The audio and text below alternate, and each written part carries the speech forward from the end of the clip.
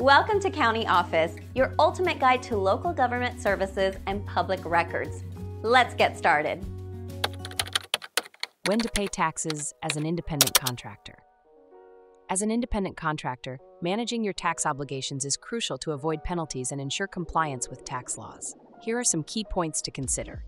Self-employment tax. Independent contractors are responsible for paying their own Social Security and Medicare taxes, known as self-employment tax. This tax is 15.3%, with 12.4% going to Social Security and 2.9% to Medicare. Quarterly estimated tax payments. The U.S. tax system is a pay-as-you-go system, meaning independent contractors must make tax payments regularly throughout the year.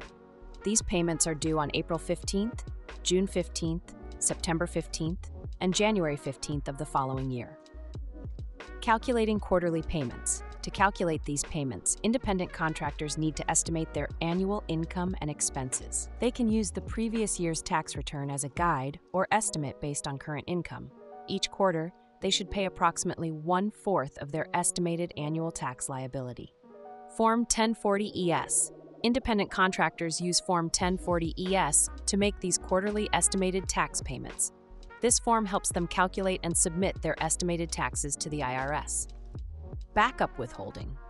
In some cases, employers may need to withhold taxes from payments to independent contractors if the contractor provides an incorrect tax identification number or incorrectly reports income. This is known as backup withholding. Annual tax return. In addition to quarterly payments, independent contractors must file their annual tax return by April 15th using Form 1040 and including Schedule C for business income and expenses and Schedule SE for self-employment tax. State tax deadlines. If the state has income tax, independent contractors must also comply with state tax deadlines, which may vary. They should check with their state's tax authority for specific requirements. Safe harbor rule. There are safe harbor rules that allow independent contractors to avoid penalties if they meet certain conditions, such as paying either 90% of the current year's tax or 100% of the prior year's tax, 110% if adjusted gross income is over $150,000.